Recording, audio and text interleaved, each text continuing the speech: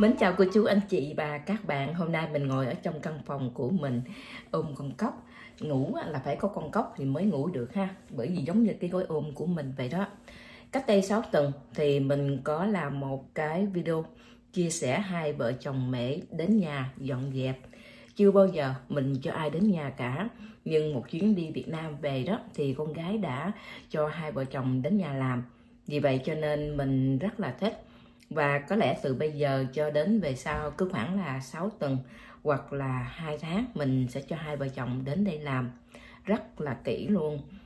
Cách làm của họ thì không có gì mà mình phải lo ngại cả. Thật lòng mà nói, khi mà mình cho ai đến nhà mình á, thì mình phải rất là cẩn thận. Không phải ai đến nhà mình cũng được đâu. Trong cái video Hồng cũng chia sẻ rõ ràng, khi mình cho người ta đến nhà, mình phải hiểu người đó là ai. Còn Hồng làm YouTube để mà chia sẻ cách mà người ta đến nhà mình dọn dẹp. Và cũng có rất là nhiều cô chú lớn tuổi và cũng có rất là nhiều em khi đi làm về mệt mỏi quá, nghĩ rằng nếu mà mình cho ai đó đến nhà mình dọn dẹp thì đó cũng là một cái điều tốt. Chọn lựa ai để mà đến nhà mình dọn dẹp thì khó lắm, không có dễ đâu. Bởi vì mình là cái người đã dọn dẹp, sắp xếp mọi thứ đâu vào đó. Nếu mà ai đó vào nhà của mình di chuyển đồ, như khi mình về tới nhà thì lại không thấy cái món đồ đó, hoặc là người ta làm mình không có hài lòng. Vì vậy cho nên hôm nay Hồng làm cái video này một lần nữa để cho mọi người thấy được rằng là hai vợ chồng người Mễ này như thế nào. Bởi vì có rất là nhiều bạn cũng như là cô chú đã gọi nói chuyện cũng như là đến nhà làm căn nhà sạch sẽ trở lại. Và mình cũng đã xin phép hai vợ chồng rồi, có thể quay khuôn mặt hai vợ chồng được không? Thì đồng ý. Đối với người Việt Nam của mình á, thì ít có khi nào cho ai đến nhà dọn dẹp hết. Nhưng mà người Mỹ ha, lúc nào họ cũng có người để dọn dẹp nhà cửa. Trong những căn phòng của mình, chỗ nào mà mình không muốn họ vào trong đó để dọn dẹp thì mình đóng cánh cửa đó lại. Chỗ nào mà mình muốn người ta làm ở đâu để lại ở đó thì mình cũng có thể nói. Thí dụ nhà của Hồng á, có nhiều bàn Phật lắm, mình nói đừng có lau chùi bàn Phật, vì vậy họ không có đụng vào. Còn những chỗ khác thì bình thường thôi. Khi mình ở khách sạn, mình vô một cái khách sạn thì mình phải biết rằng cái khách sạn này khi bước vào phải có cái mùi thơm, cũng như là gối niệm, khăn tắm đâu cũng sạch sẽ, không có bụi. Hai vợ chồng này làm cũng giống như vậy đó. Lần đầu tiên đến nhà của mình làm, giường chiếu thì mình đã dọn sạch sẽ rồi, nhưng khi hai vợ chồng làm á, phủ lại rất là đẹp luôn, giống như mình vào một cái khách sạn. Và mình cũng có nói với người vợ như thế này nè, không có cần làm cái giường niệm của mình đâu. Bà nói không có sao, cho nên cứ để tự nhiên họ làm gọn ghẽ và sạch sẽ, đó mới là quan trọng. Số tiền mà Hồng đã trả kỳ rồi đó là 200, kỳ này á, thì chỉ có 150 thôi. Bởi vì 6 tuần căn nhà của Hồng là 2.300 square foot, 4 phòng ngủ, cho nên thời gian làm khoảng là 3 tiếng. Hồi kỳ rồi là làm 4 tiếng rưỡi. Lau chùi dọn dẹp rất là sạch sẽ, rác này kia cũng dọn luôn. Thí dụ như mình muốn người ta rửa chén bát cho mình, hay giặt quần áo, xếp khăn, xếp mền, xếp gối, thì mình cũng có thể tìm những người đó làm cho mình nếu mà mình có tiền. Hôm nay thì mình sẽ đi một vòng căn nhà của mình để cho mọi người thấy được rằng là căn nhà này có cần cho người dọn dẹp hay không. Đối với Hồng, cần, bởi vì đó không có lau chùi nữa, mình không có thể khum xuống đâu, hay là mình giới lên lấy cái gì, mình lớn tuổi rồi. Cho nên cuộc sống mình thay đổi một chút xíu. Trời thì nóng, hai vợ chồng mình sẽ đi chợ trời ở Morgan Hill, quay cho mọi người xem. Thành phố mình đang ở cách Morgan Hill khoảng là 15 phút. Mình bỏ đi, hai vợ chồng ở đây làm mình có sợ hay không? Không, bởi vì đã tin tưởng rồi thì không có gì đã sợ. Nếu sợ thì mình sẽ không cho người ta vào nhà của mình làm đâu. Bây giờ mình cùng nhau đi một vòng trong căn nhà của Hồng. Gọn ghẽ lắm, nhưng cái gì cũng vậy ha. Mình bê bối nè, mình không dọn dẹp nè, người ta dọn cho mình, chỉ vậy thôi. Bây giờ mình cùng nhau đi. Trước nhất là sẽ mở hết tất cả cánh cửa ra cho nắng cũng như là gió vào trong căn phòng của mình.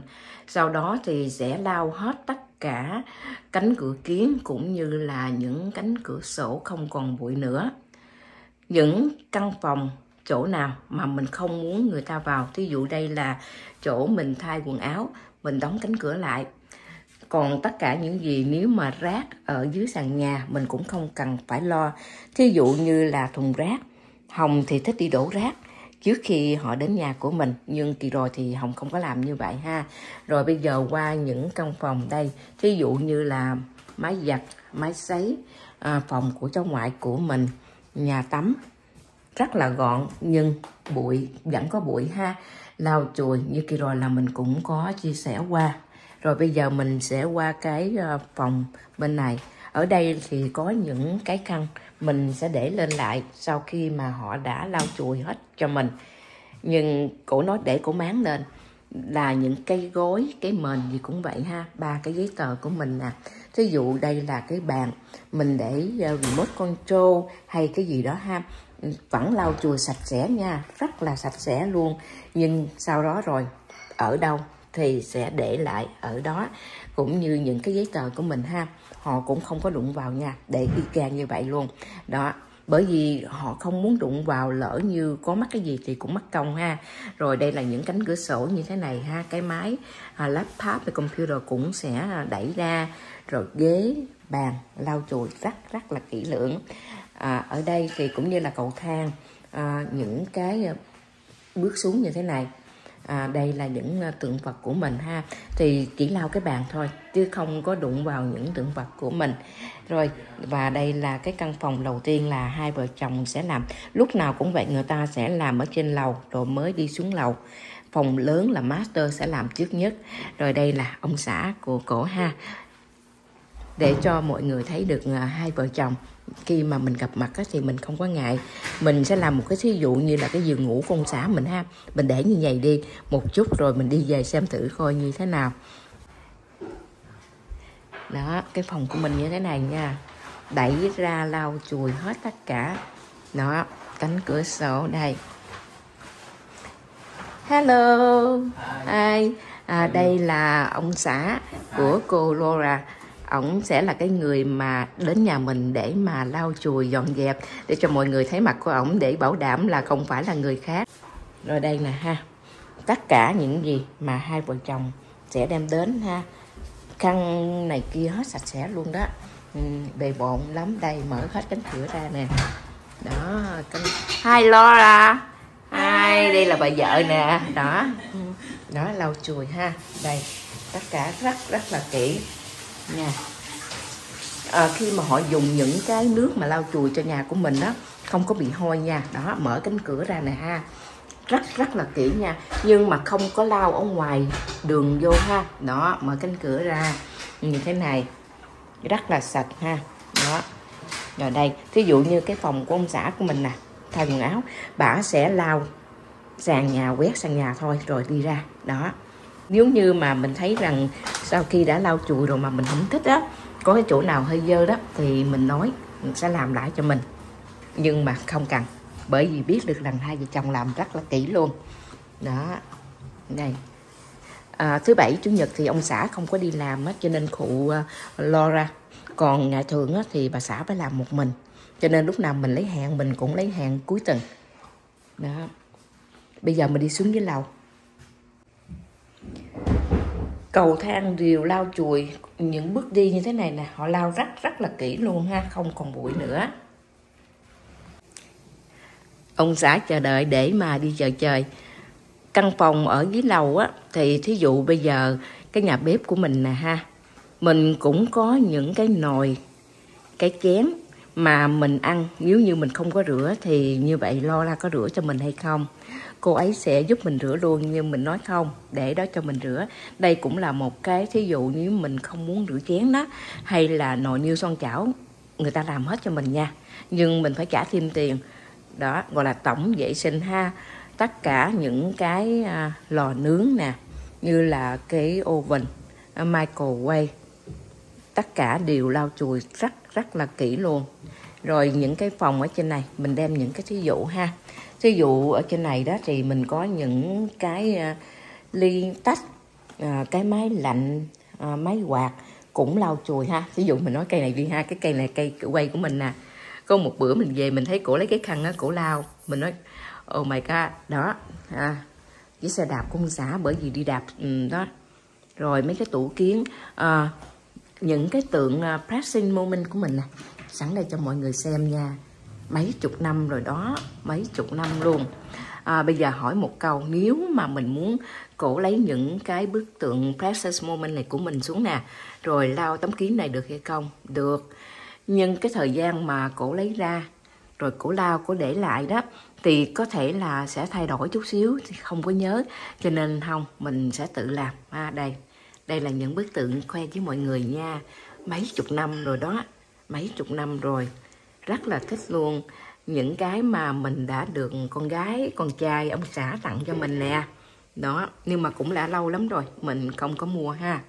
Đây nè, đó, thấy thương quá ha. Đặc biệt muốn khoe với mọi người ở cái chỗ này nha. Cái thành phần này rất là đặc biệt ha. Thí dụ như I will love you always.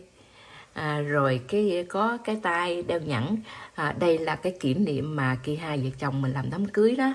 Cái mình đi mua những cái này nè. Mà mua trước khi làm đám cưới nha. Cứ mỗi lần mà có cái gì đặc biệt thì mua. Thí dụ như đi vào nhà thờ làm đám cưới ha. Rồi trao nhẫn cho nhau. Rồi thêm một phần nữa có cô dâu phụ. Rồi có một chiếc xe. Lúc bấy giờ mình có một chiếc xe 2 chỗ ngồi. Hai vợ chồng mình ngồi xe lái xe đi.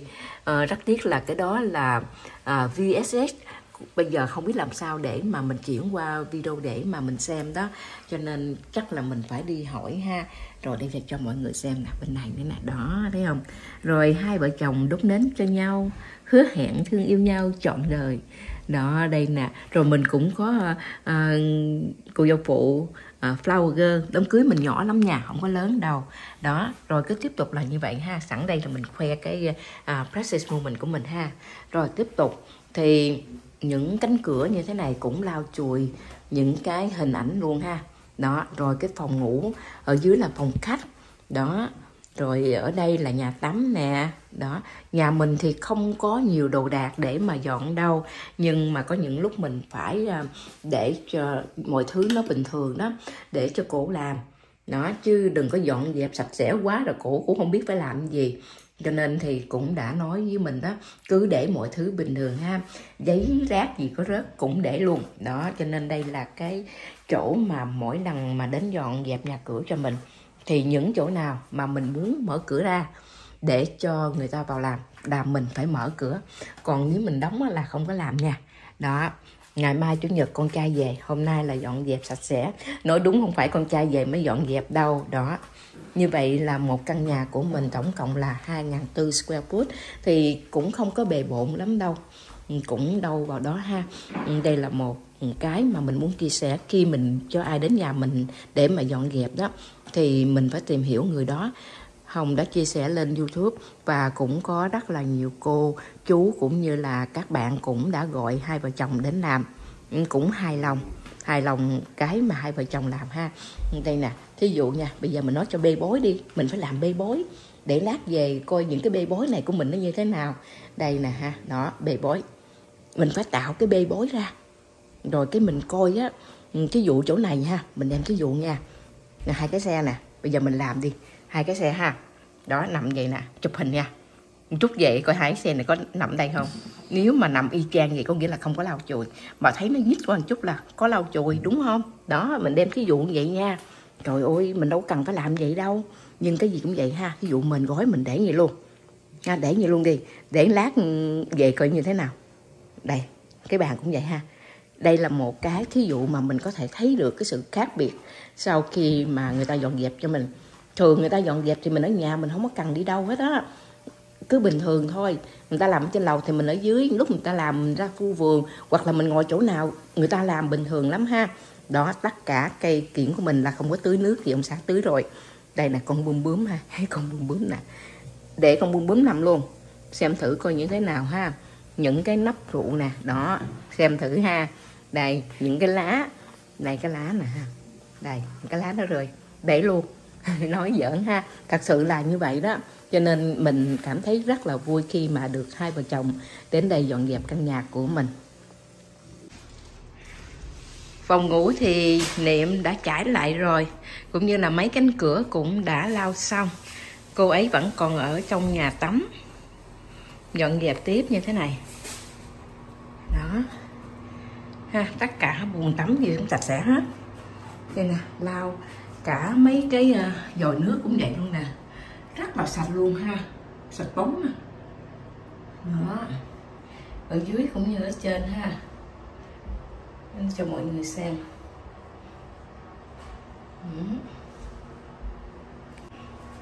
Cái bồn tắm cũng vậy nè. Đó, cửa sổ xong rồi là đóng cửa lại. Lúc đầu làm sao là sẽ đóng y chang lại như vậy.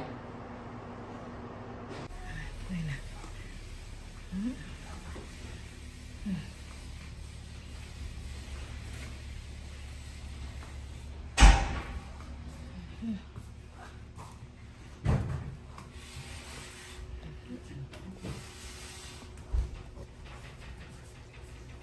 Hai vợ chồng.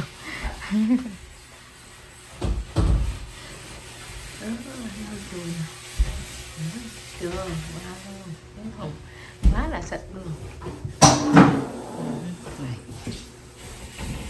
Ông xã cũng giúp vợ luôn đó. Bây giờ thì hai vợ chồng sẽ dọn dẹp nhà cho mình, còn hai vợ chồng mình thì sẽ đi chơi. Trả tiền thì cũng đã xong rồi. Khi ra về thì hai vợ chồng sẽ khóa cửa kỹ cho mình, cho nên cũng không cần phải ở nhà. Sau 4 tiếng đồng hồ hai vợ chồng mình đi chợ chơi, bây giờ về tới nhà rồi. Mở cánh cửa vào trong nhà, thơm vô cùng luôn. Những cái hũ đèn cầy đó đốt lên cho mình ha. Rồi phòng ngủ thì cũng dọn dẹp xong và cánh cửa sổ cũng đóng lại như lúc đầu. Nhà tắm mình mở cánh cửa ra để cho hai vợ chồng biết để mà dọn dẹp thì sẽ mở ra như lúc đầu. Có nghĩa là tất cả những gì mà mình mở từ lúc đầu làm xong thì sẽ là như vậy. Bây giờ mình sẽ vào trong nhà tắm như thế này, rất là sạch sẽ ha. Những cánh cửa ở trên đó cũng lau luôn nha. Đây những cái đèn, những tấm kiến, những cái bình mà mình dùng để mà rửa tay cũng vậy luôn, lau chùi rất là sạch sẽ ha. Sạch luôn, mấy cái hũ của mình cũng rất là sạch luôn ha, không có bụi nha. Dĩ nhiên rồi, sàn nhà cũng như là bồn cầu cũng đã lau chùi. Những tấm thảm cũng hút bụi. Tủ, kệ, lối ra vào nhà. Bây giờ mình sẽ đi thẳng vào trong nhà bếp. Đây là thêm một cái phòng khách nữa, cửa sổ. Chiếc xe đạp của ông xã mình thì không có đụng đến, để như vậy luôn, nhưng mà cái bàn kiến vẫn lau chùi. Đây, bây giờ mình xuống nhà bếp nha. Nhà bếp mình thì mới đi chợ về ha, để một đống đồ luôn. Mình muốn nói ở đây là cái gì? Bây giờ mình lại nhà bếp đi. Tất cả lau chùi sạch sẽ, gọn ghẽ, không có bụi nha. Đây, mấy cái hũ này của mình nè, cũng lau luôn ha. Đó, để ra như vậy. Cái nồi dầu mình chiên chả giò đó, lau chùi cái bếp của mình rồi ha, để cái nồi dầu trở lại. Đây, những cái tủ, cái oven. Đây, máy air fry, tủ lạnh ha. Đó, như thế này, rất là sạch sẽ nha. Rồi, bây giờ mình sẽ nói đến một cái điều. Trước khi mình đi thì mình cũng đã quay cái clip để xem thử coi khi mà mình về có cái gì khác biệt không. Thì đây là cái ghế salon ha. Những cái tấm ra, những cái tấm mền đó cũng sắp lại cho mình nè ha. Lau bàn, lau ghế nè ha, đẩy ra như vậy, sắp xếp lại. Đây là cái điều mà mình muốn chia sẻ. Làm sao mình biết người ta dọn dẹp cho mình hay không? Dễ biết mà, đâu có. Nhớ không, hai cái xe này nè, đó mình nói rồi, có cái sự khác biệt ha. Lau chùi sắp lại. Cả nhà thấy như thế nào? Hồng đã làm cái video trước và sau. Thời gian khoảng là 5 tiếng đồng hồ. Hai vợ chồng mình đi chợ chơi, đi Ross, đi Costco. Về tới nhà mở cánh cửa ra thì phải nói là thoải mái vô cùng luôn. Trước khi đi thì mình đã gửi tiền cho hai vợ chồng rồi. Và cũng dặn kỹ khi ra cửa đóng lại rồi đẩy vào, để cánh cửa không có mở ra trở lại. Tất cả đèn ở trong nhà đều tắt, cửa sổ cũng đóng cửa lại. Mình về mình mở ra rất là thoải mái. Nếu như mà cô chú anh chị và các bạn cần có người đến mà dọn dẹp nhà cho mình đó, Hồng sẽ để số điện thoại. Khi gọi thì mình gọi nói tiếng Anh, rồi nhắn tin cũng được. Ngày nào mình muốn người ta đến coi nhà của mình trước rồi mới cho cái giá tiền, bởi vì không có nhà nào giống nhà nào. Và trên thumbnail màn ảnh á, thì Hồng sẽ để hình của hai vợ chồng, bởi vì mình phải biết người đó là ai. Và cũng đã xin phép trong cái video này rồi, có nói với mình một câu nè: nếu quen biết ai thì giới thiệu cho hai vợ chồng. Rất là dễ thương. Mình xin phép tạm ngừng video ở đây. Hẹn lại cô chú anh chị vào ngày mai. Happy Father's Day. Mến chúc cô chú anh chị và các bạn luôn luôn vui vẻ, hạnh phúc bên gia đình và người thân. Đừng quên cho nhau những nụ cười. Cảm ơn rất nhiều đã luôn thương mến ủng hộ xem video mỗi ngày. Và đừng quên cho một cái subscribe, like và share, vài hàng comment. Xin hẹn lại video ngày mai.